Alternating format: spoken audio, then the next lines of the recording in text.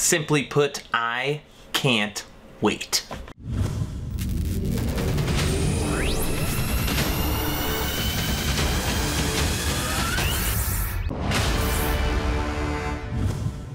Hello everyone, and welcome to Action RPG. I'm your host Aaron, and for today's video we are headed back to the world of Last Epoch.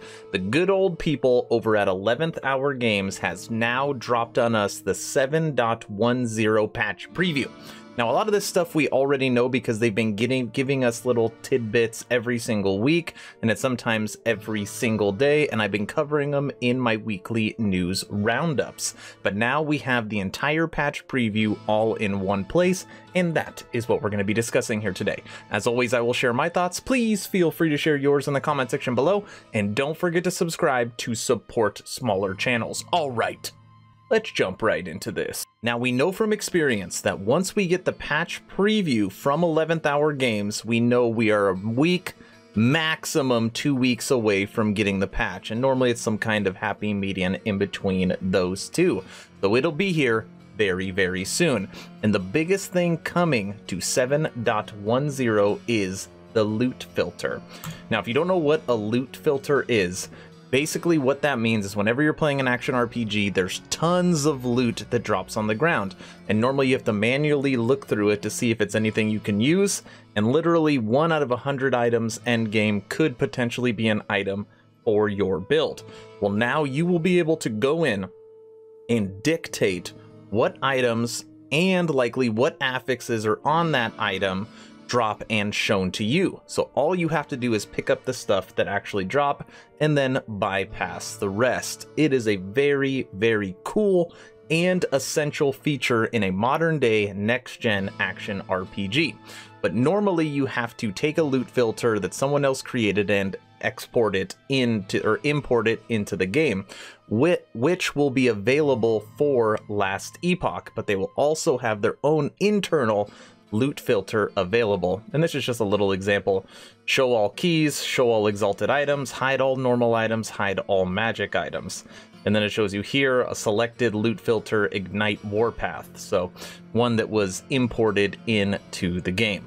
It should make the game feel a whole lot better, especially from the gear grinding standpoint and the ability to run multiple runs. Now, what this says next is something we didn't know. Patch 7.10 includes sweeping changes to defenses in Last Epoch, with glancing blows being repurposed, protections being replaced by resistances, and other changes. We are working on a developer blog to share with you in the near future. So we will get that developer blog before we get 7.10 official, which will be nice. Now, glancing blows is the quintessential, normally #1 stat you want for your character. It basically halves all the damage that you receive from enemies. So normally what you want is critical strike avoidance 100%. That means that you will never take crits. And then glancing blow damage 100%. That normal crit that is now a normal hit gets cut in half.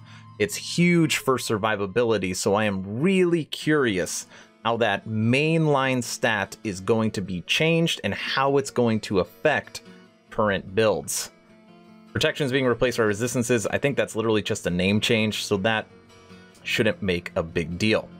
We've made significant changes to Chapter 2 and Chapter 3, as well as visual updating parts of Chapter 6.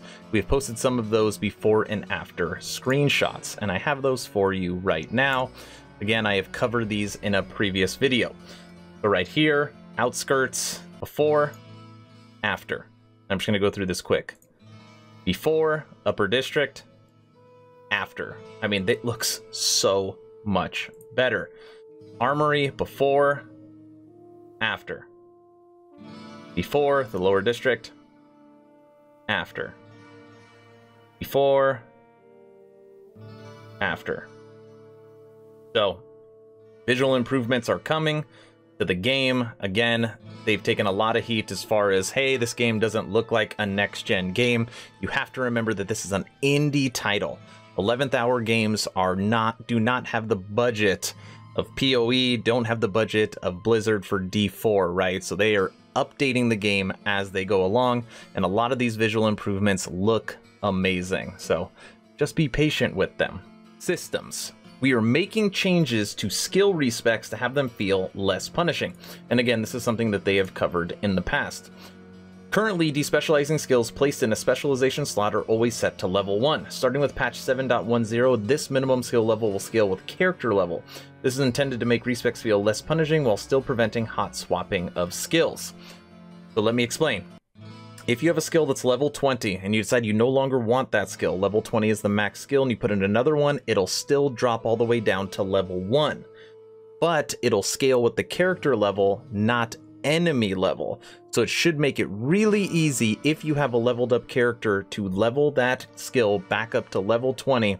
But again, you can't do it immediate. It'll still take a little bit of time, but it should level way faster. We're making changes to crafting. This includes the introduction of critical success as well as positive equivalent to fractures and the removal of destructive fractures. So right now, what they are doing is basically getting rid of the base tier, that destructive fracture, so that's gone, and then adding in a new top tier, which is a critical success. And down here it talks about potentially new functionality. Potentially, so we'll see when it actually drops.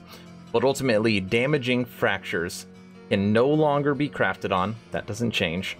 One affix, only one affix has its tier reduced by 1 or 2, and this cannot bring the affix below tier 1. So normally, obviously, if you get a damaging fracture, at least right now, for the most part, that item is toast. You're no longer going to use it. There's no way that item will be available for end game, and normally you just immediately scrap it. So now, potentially, if it is one of the affixes that you're not super fond of and it only drops by 1 or 2, that item still worth something. You can still use it.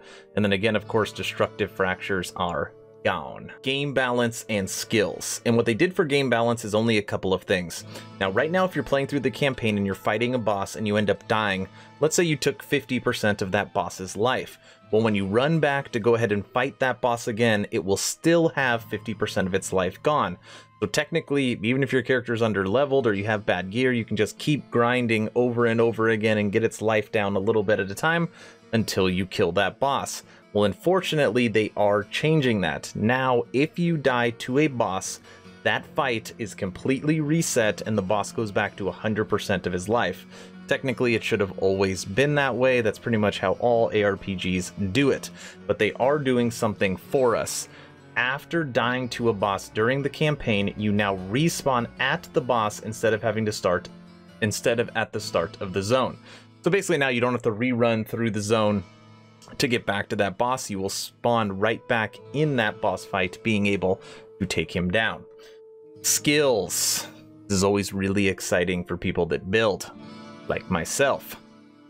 This patch adds Firebrand, a new spell blade skill, so we don't really know what this is yet, but I'm sure they will do an update before we get 7.1 on it.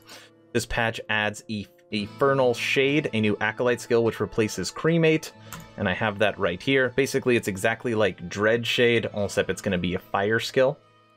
And then we have this patch adds Shield Bash, a new Sentinel skill. Now, this is the skill that I'm actually most excited about. I've been saying for a while that Sentinel needs love and that shields need love.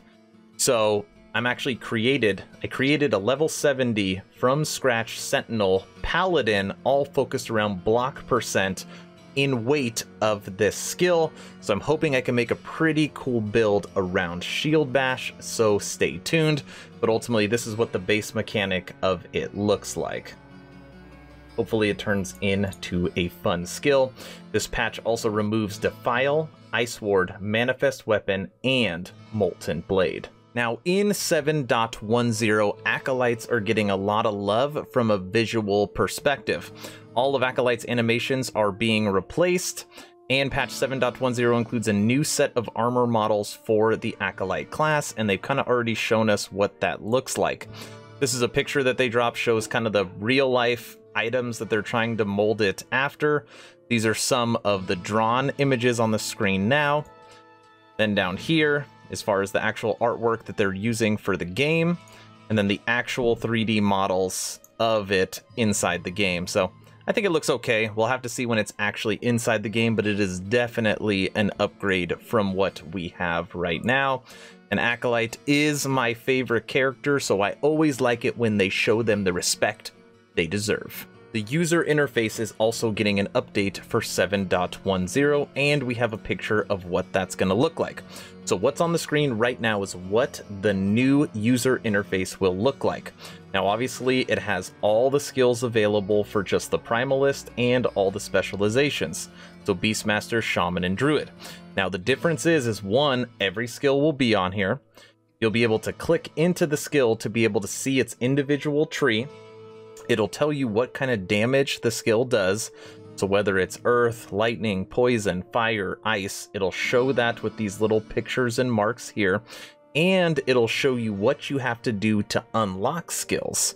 It requires 20 points into Shaman to be able to get Avalanche. And it shows you all these other different ways to unlock it. So this user interface, even though it looks like a small detail, it does matter. Because right now the user interface, you can't look at the tree unless you've unlocked the skill. It doesn't show you the different damages for them. And this is just a much neater, nicer, more professional way of doing these skills. Now, last and certainly not least is the future. Now, one thing that I really love about 11th Hour's games is they always tease us about what's coming after the next patch. So right now, they're already giving us a glimpse of what's going to come after 7.10 before we even have 7.10. So check this out. Patch 7.9 implemented Monolith of Fate updates from Phase 4 of our early access forecast. Patch 7.10 includes loot filters from Phase 4. Our next patch, 0.8, will stick with the 4 theme, a little different. It features 4 items from Phase 3. So what's in Phase 3? Well, I have the map right here. So Phase 3, okay? We know for sure in Phase 3, we are not getting multiplayer. Okay, so you can cross out multiplayer. And at the end here, it says item and crafting updates. We're getting some item and crafting updates in this update, so I would guess that that's also not going to potentially be on 8.0. So what else are there? Chapter 8 content, Rogue class, Marksman mastery, Blade Dancer mastery, endgame system, so a new endgame, dual wielding, lost memories, and legendary items. So we are for sure on the next update after 7.10 gonna get 4 of these from Phase 3, and for sure multiplayer will not be one of them. Now, they did say that they are doing the internal testing for multiplayer right now, but unfortunately that's not going to be coming on the next update, and I know there are so many people waiting for that, but that really is a mechanic that needs to be mastered before you drop it, because if you do that too soon, you're going to get server crashes and you're going to upset the community. So as much as I want multiplayer, I do want it done correctly, so I am willing to wait. Again, this is an early access game. So 4 things are coming from Phase 3 on the next update. Okay, real talk. Maybe I'm a little biased, but right now, Last Epoch is my favorite ARPG out right now, and this thing's really only in Phase 2, Phase 3 of early access, but I am having so much fun, and that is because of the team at 11th Hour Games. I just want to tell you from the bottom of my heart, you are doing an amazing job. You don't have the huge budgets of these other game companies, but the way you communicate with your community, how fast you're getting out these updates, and focused on the right things. So very, very nice job. Don't stop, keep the pedal to the metal, and we will continue to support you here on YouTube and other platforms. So thank you. Just want to put a thank you out there. I'm having a lot of fun playing your game, and so is my community, and we talk about it all the time in Discord. So what does everybody think? 7.10. Are you happy with this update? Are you excited for it to drop hopefully within the next week? Let me know in the comment section below. If you have not joined the official Action RPG Discord, please do so. We're now at 340 members, great conversations every day. The idea is to create a gaming community that could jump from game to game together so you never start the server alone. Link for that Discord is in the description. Thank you all for watching. Stay home, stay safe. Do not forget to join the official Action RPG Discord. Aaron, out.